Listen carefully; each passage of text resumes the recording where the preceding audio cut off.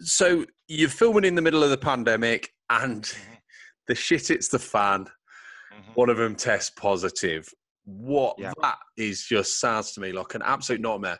And you must have been so gutted because you are putting all these things in place, these safety measures, making sure. So on top of everything we've already said, now you're a safety advisor, pandemic advisor, World Health Organization, trying to make sure everyone's healthy. And then it just takes one person to become positive. What are you going to do to recover? Did you have things in place, or did you just think, I'm just not going to imagine it happening? Yeah, I mean, okay, so back in February, we were making a decision. Do we do the film this year, or do we decide to leave it another year? I felt that if I left it another year, I'd be into year 8 of making this movie, and I just felt as though it would never start.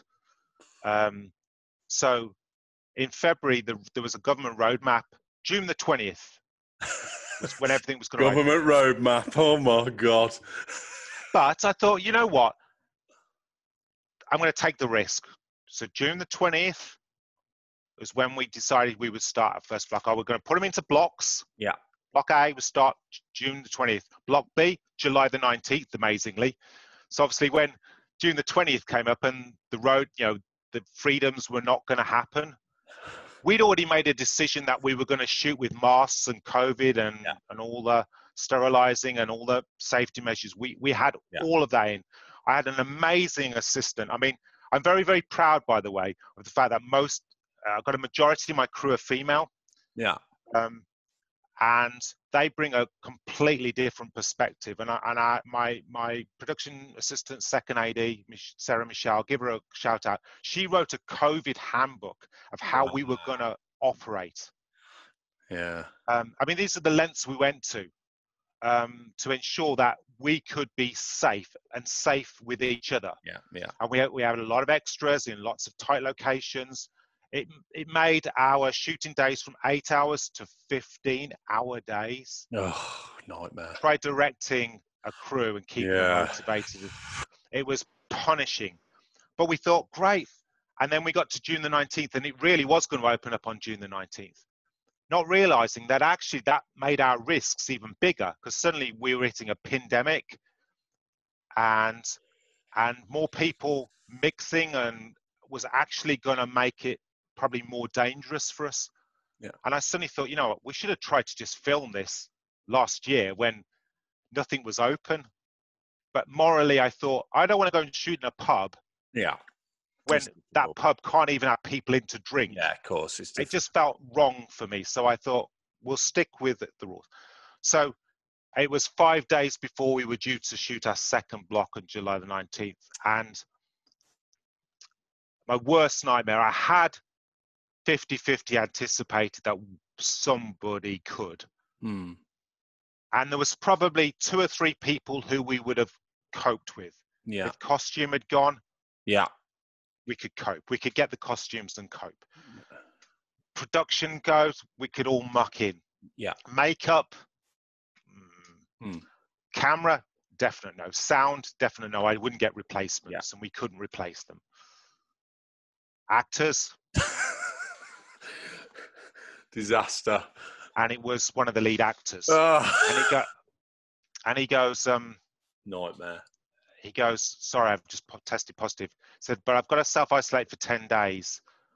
Is there anything else you can shoot? I went, you're in every scene, mate. Oh, nightmare. We literally couldn't shoot anything. And it was a stressful 24 hours. Literally, we had about 30 people to contact. Oh. We had 30 extras. Now, you know how difficult getting extras are for a day, right? It's really, really hard. And we just got 2 days of 20, 30 extras at each day. Oh, my God. We had to phone them all up and go, it's off next week. Oh, nightmare. I went into, I talked about director head, producer head. Yeah.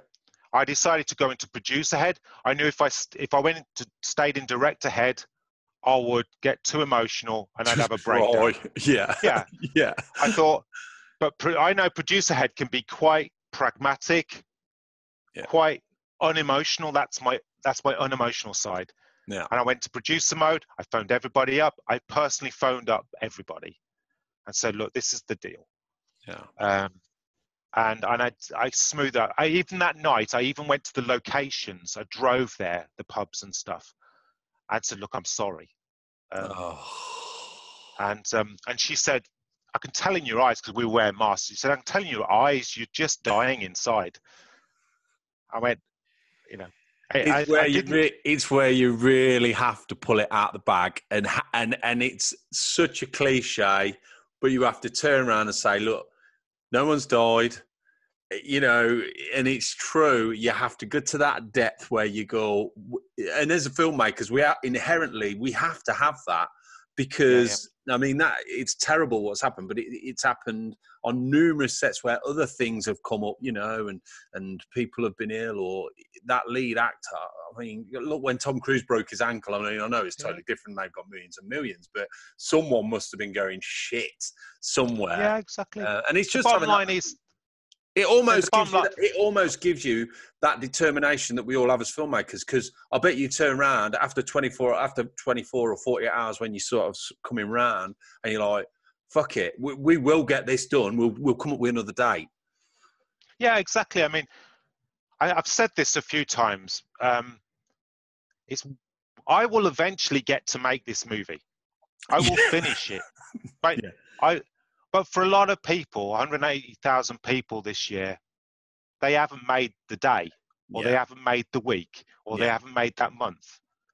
Put it into perspective. We're still around to do what we love doing. They aren't. And I keep reminding myself that in the scheme of things, it might take another year. I might go a bit grayer. Yeah. But they didn't have a choice. Necessarily, you know. And that was in the back of my mind. I've always tried to make this movie in a really safe way. I knew we were going to hit problems, but I think as long as it still hurts. I mean, of course, I mean, I went into director mode on the Saturday, so 4 days later, and I had a meltdown. Even though I fixed it all, I'd even set the new dates by then. I'd even rescheduled the movie. I mean, unfortunately, we've had to wait another 6 weeks to shoot some of it. And some of it, we've had to wait 3 months. I can't do it till October because of crew availability and location availability. October from July. But I literally had a meltdown. And that was, I think that was the bottled up emotion. That's the mental health thing I was talking about. And that's where your support comes in, you know, and knowing yourself.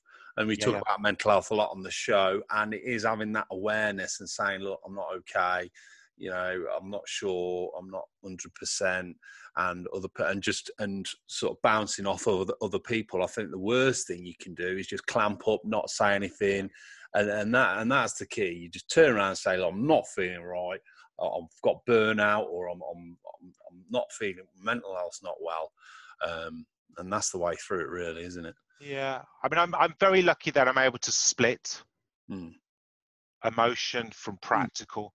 And I knew that if I stayed in producer head, I'd sort the shit out, and then I would allow myself to grieve. Because that effectively is what was happening. I was grieving because it's something you love, built up to it, and I got to about lunchtime, and I was watching Making the Cut. I think it was something about making clothes and how passionate they were about what they were doing. And even in the pandemic, the money allowed them to bubble and to make it. And I thought, that's all I want to do. And that was the point. So that was the point. It was something. And I just literally crumbled. In the end, I just phoned up Jason, who I did the songs with, and went, should we go and have some vinyl therapy? Because I hadn't spent a single penny on myself all year, because obviously everything goes into the film. And we just met up in town in Leamington, and we just went and bought some vinyl. It was record store day, and we just and honestly, it was just literally being able to take my mind away from something else. If it worked, and I said, look, this is my plan. Does this plan work? Do you think I could? And I actually said, this is what's been going on in my head. This is how I want to solve this. And he goes, sounds perfect to me. Yeah, yeah. And I went home, and maybe because it was a bit sunny as well, it was nice and warm. I went home feeling completely different. And yeah, I think it's good. It's good what you say there. Sometimes it's a process, and yeah. I remember just before pandemic hit and I was getting the musical score done for A Kidnap. I was going over to Italy to do it in the studio, you know, plane ticket booked, everything. It was all going in the right direction. And it all just come crashing down. And it is, like you say, grief. And, but you can't, it's difficult because like other people don't understand. And you're like, I am grateful, you know, because I'm still healthy. But you can't help but have that grief. And I think the key is having a process, like you said, just going and buying some vinyl. For me, it's usually watching hundreds of films, or it might be taking the dog for a walk, going for a run, or it's just having something. I think the worst thing you can do is just sit there and stew on it. That is the worst thing. Yeah, I think the thing with mental health, and we've seen it with some of them, say Ben Stokes, people going, oh, well, he's weak because he comes out and says this. Like Ben Stokes is probably one of the most mentally complex, strong characters around. Yeah, a breakdown or whatever's happened in his life for him to go, I'm taking an indefinite stop from something I love. That hasn't just, he's not just woke up and thought that. That's been building up for some time. And it's because he's a mentally strong person that every day he's battling that. He's battling the expectations of a nation, thinking that, you know, he can win the Ashes on his own. He's got the expectations of himself because even the most creative people like me and you, we're doubting our ability all the time.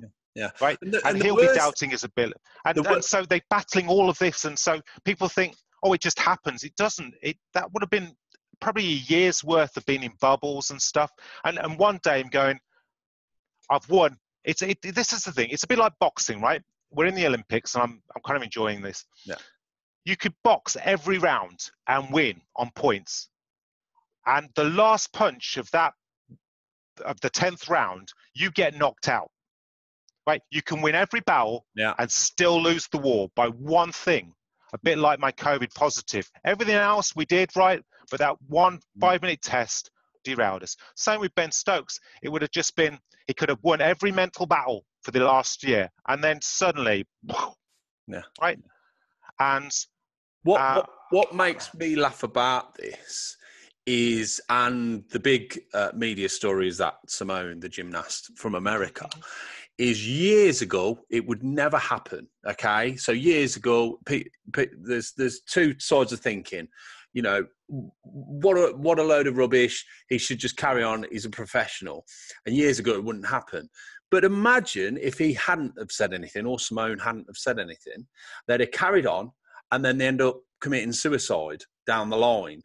At least they're brave enough to say, right, actually now I can actually say something. Because, you know, it's ironic, isn't it? We all say you should talk, you should say something, and yet they're getting criticised when they say I'm pulling out for mental health. Well, that's exactly what we've been saying, is you should say something. So I think these people like Ben Stokes and that Simone, I can't remember her second name, I think that is brilliant what they're doing, because it shows, and because they're at the top of the game, people think, you know, if I'm suffering from mental health, you know, then I'm going to say something, and they've got a lot more pressure on than the normal people, haven't they?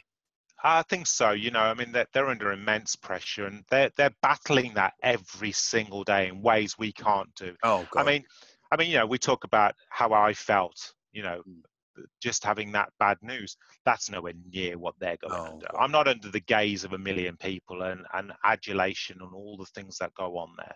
Yeah. I'm not competing for gold medals or trying to, you know, get 180. Not yet. Well, you know. Yeah. Right. So what's for the future then, Darren? So is the future now looking forward and thinking where you can start refilming and things like that, or have you got other things on the go?